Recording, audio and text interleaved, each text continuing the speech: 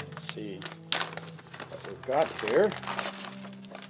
This is a little 12 volt panel, digital voltmeter, a USB charging port, 1 amp and 2.1 amps, and then a 12 volt lighter socket.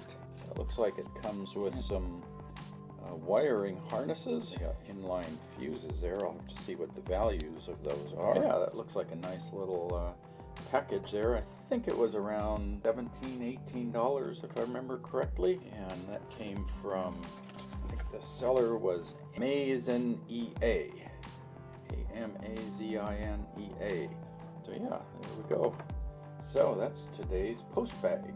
Finally had a chance to get this motorcycle 12 volt accessory panel installed out in my shop. So this has a 12 volt lighter plug, voltmeter here in the middle that's monitoring my solar battery bank, which is kind of nice. It actually lets me see what the voltage is when I'm here in my shop area and I can't see the charge controller, so I can monitor the state of the battery bank here. And then on the left side is a dual USB outlet, and right now I've got my Raspberry Pi Model B Plus plugged in there. You can see it's taking 150 milliamps right now. It's idling, and it looks like we got a pretty good voltage, 5.14 volts there on the USB. So one of the reasons I wanted to do this was because my TV set, old analog TV, it has a USB out, but I found the converter that drives that output takes about a half amp at 12 volts to run,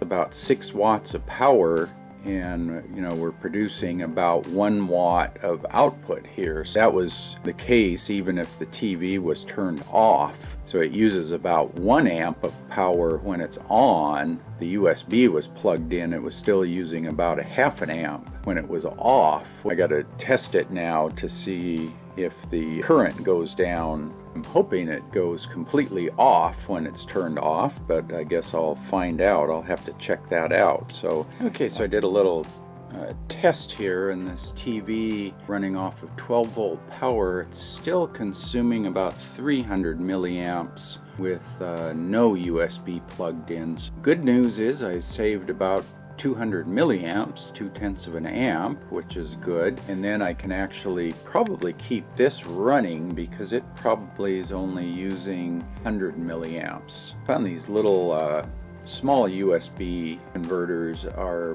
pretty efficient and to use just a little more power than they're putting out. So I need to actually check that one.